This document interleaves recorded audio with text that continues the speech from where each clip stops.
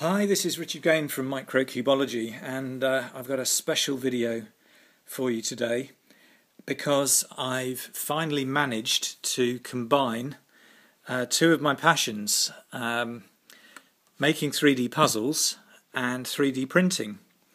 As you know, the Microcubology shop presents 3D printed puzzles for sale, but I also have a 3D printer at home. However, 3D printing your own puzzles on a RepRap machine is very different because the powder printing that Shapeways uses provides its own support material, and RepRap machines don't have that. So you have to do this kind of thing, where this is support material that's printed by the RepRap machine. And it stops this piece, this bar, from falling down when you print it. So these pieces, this one, this one, this one, and this one, can all be printed without any support. So I like to call these 3D printable pieces.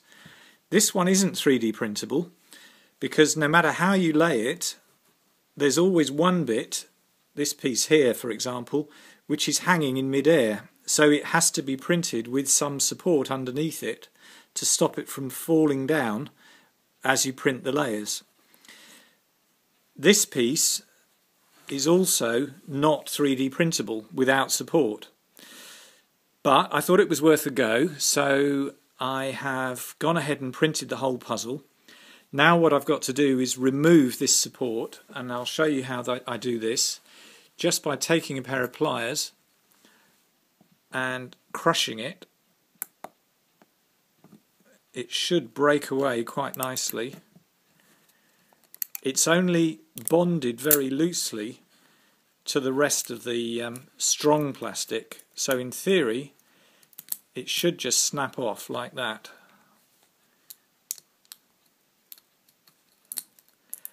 But when you've done that, it leaves these rather messy surfaces behind, which do have to be cleaned up. Now this one here should also come out. You can see the, I don't know how easy it is to see that, but the support material is just a very thin weave to and fro, which makes it very weak. And it does just break out very nicely. The only problem, as I say, is that for such close-fitting puzzles, anything that's left behind will jam it and stop it from working. So what I then have to do is use a craft knife to clean up any odd little strands that have been left behind, and there's always one layer that gets left behind like that.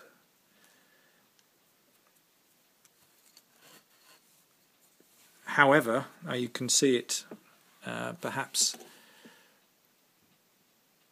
just here, there's strands which aren't part of the puzzle, they're part of the support material.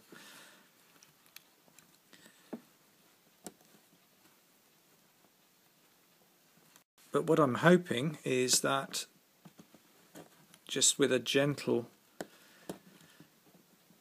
amount of cleanup with the knife,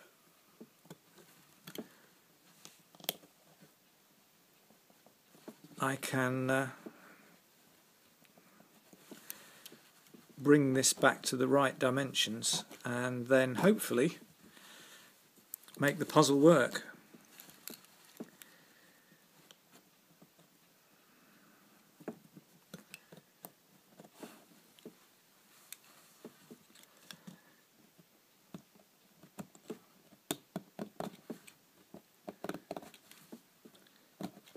Trying not to cut into the puzzle, but just scrape the surface away very gently. Right, there's another little bit in there that's got to come out. These blades are designed to break, so I'm trying not to break the blade.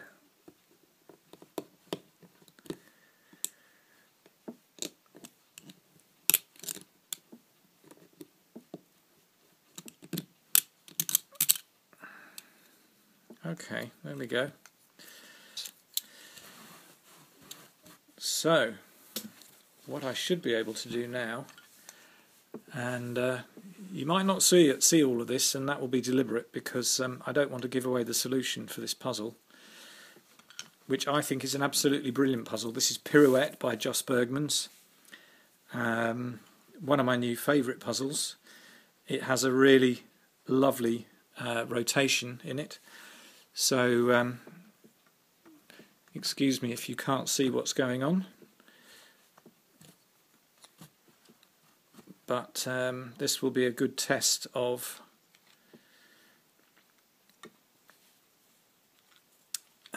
whether the pieces fit well enough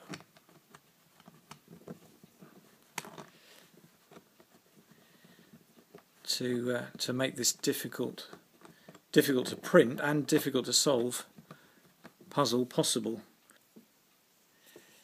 Just to get a slightly more comfortable fit. It's a little bit tight at the moment.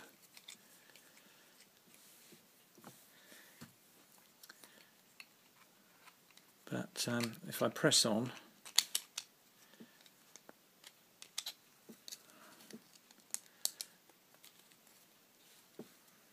I reckon I should be able to get the whole thing together.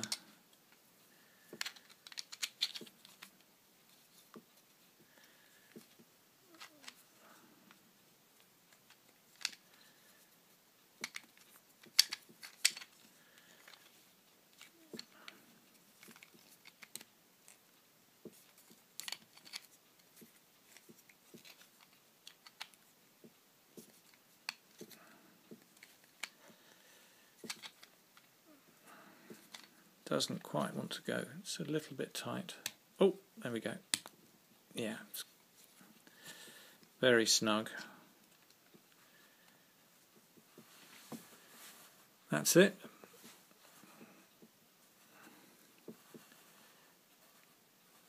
So I'll carry on giving the pieces that had the support material just a little bit more clean up. Just in there you can still see it's a little bit overstuffed, but that's worked really well.